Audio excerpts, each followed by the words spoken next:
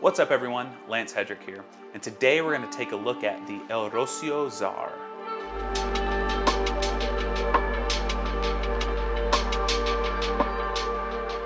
Before we get into it, I would like to ask that you take a moment, hit the like, subscribe, maybe, leave a nice comment or something as we get into this video, but I'm really excited to share this one with you. This is a South Korean espresso machine that is being distributed in the United States by Prima Coffee. They lent this to me, so thank you very much, Prima. Really appreciate it. And they actually got to make a couple of changes on the machine to make this like version 2. So the Zarre has been around at least since 2015, if not a little bit before. And they've been making this machine, and it's been a staple, at least in South Korea, and so it's now making its way into the United States market. And so Prima has partnered with them, has been able to make a couple of changes, like making it user-friendly to change the OPV, and a couple other things like a more wide rotary knob, which we'll get to here in a second. Anyway, let's go ahead and take an overview of this machine. So as you can see, we have two nice knobs here. This one opens the hot water spout. This one opens the steam wand. We have a 58mm portafilter. We have this, what looks like a massive drip tray, but in reality, it's actually kind of, much smaller inside than what you would think based off how it looks. That slides just right on. We have two pressure gauges, one for the group, one for the steam wand. Up here is where you add the water. So we have the top of the water tank here, and then inside of it you have another lid, which is the plastic lid. Now what's odd about this is the water, you can plumb this in, and you get a plumb kit, you can get a plumb kit with it. But to plumb it in, the water goes to this water reservoir to fill up. And you can see that there is this tube right here, as you can see right here. This tube is connected to this lid.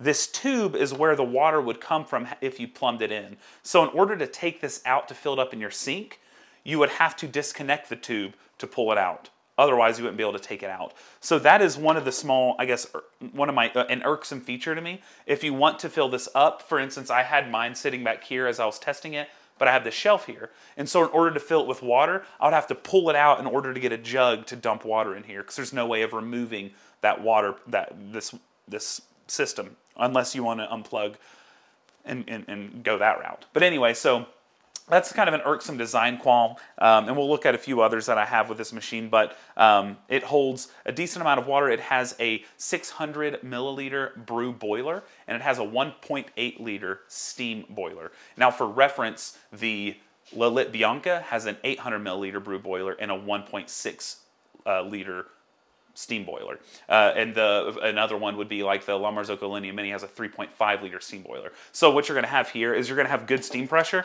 It's not going to be, it won't rival the Linea Mini, but it definitely rivals that of the Lillet Bianca, just to give you an idea. And like the Breville Dual Boiler is about 1 liter, so it has a bigger steam boiler than the Breville Dual Boiler. But as I always say, that stuff doesn't really matter unless you're in some sort of rush and you want to be able to steam it faster. You can get silky milky on any of these machines, so I don't really care about the steam boiler that much. Anyway, so this is a dual boiler machine. So there are two boilers in it, and there are 3 PID controllers. There is one for the steam wand, one for the group head, and then one for the boiler, and one for the group head itself. So what you have is actually, and we'll get into this more in depth in a bit, but what you have here is some very good thermal stability. All right, and it's kind of it's my primo thing about this machine, is that thermal stability. Okay, so let's continue looking at this machine. So this is probably the most unique part of it, is this little controller you get with your machine. Now this knob is to control the pressure. So this is a fully capable pressure profiling machine, but the way that it does it is this knob, it's more like a potentiometer. It modulates the voltage going to the pump so it can control the amount of water coming out. Now what's unique about this machine is this control box. So on it you can set the time, which obviously I don't have the time set, it's not 12:06 a.m. You can set the temperature just by clicking it. You can go up and down. I have it set to 96 degrees.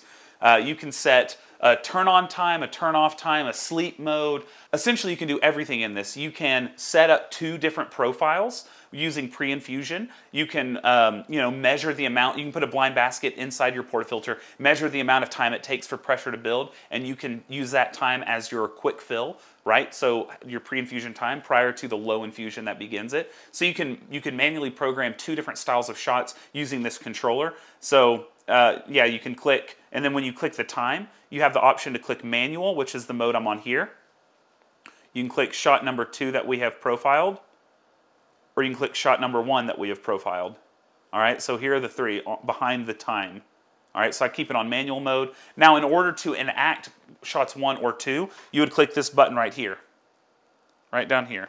So this button, if you have it set to shot 1 or 2 on your controller dial, this button right here behind the water spigot, that's what's going to enact shot 1 or 2 depending on what is highlighted on the knob.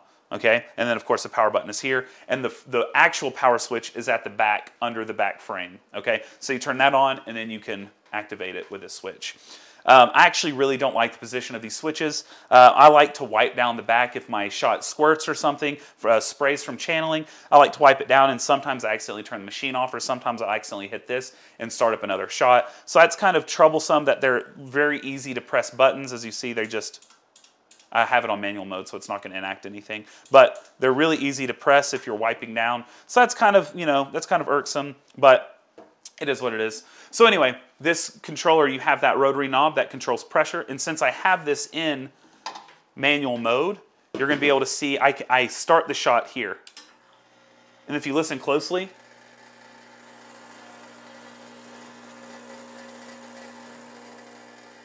you can hear how that pressure is climbing and going back down. Well, not necessarily pressure because there's no resistance, but that flow rate is going up and then back down, okay? And so when we have the puck in, and we'll do this here in a second, you'll be able to see how I can control the pressure based off of the position on the potentiometer right here on this rotary knob. So you're going to be able to control, heighten, and lower the pressure with that, which is kind of neat. Now, personally, I'm not a huge fan of a separate control box. I kind of wish this was integrated into the machine. It's just another thing kind of on my counter.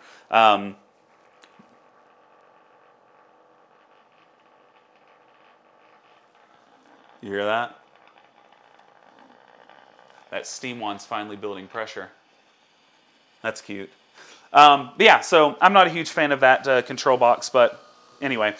Inside here, there is a kind of a floater bobber, kind of like what you have in your toilet.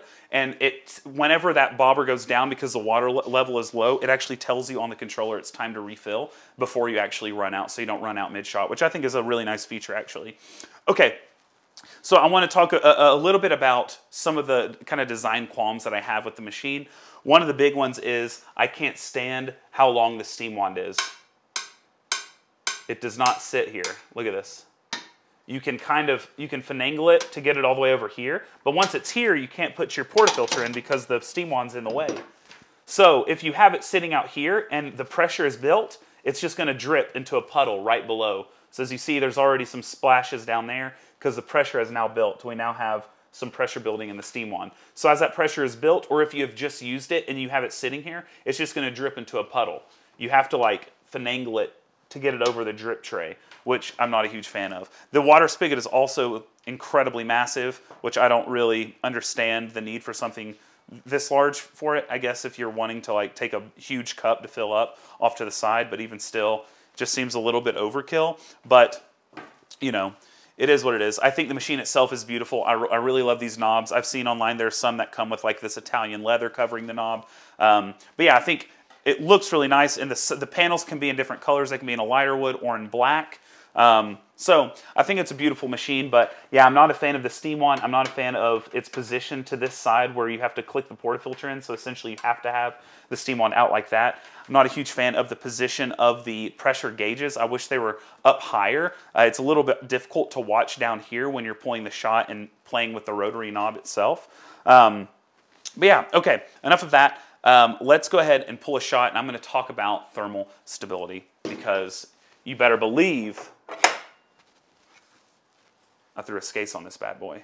Okay, all right, and okay, so I've got coffee loaded into the portafilter, put 17 grams in. What I want you to pay attention to is the pressure gauge here. As I turn the rotary knob, you're going to see the needle's going to go up and down, and notice how it bounces, and that's because it's pulsing energy. It's controlling the pulses of the voltage to the pump itself. So it's not going to be a smooth profiling experience in the sense that that needle's going to be bouncing, okay? So you're ready, and I'm going to start with a quick fill, and I'm going to let that pressure rise up to about 7 or 8 bar.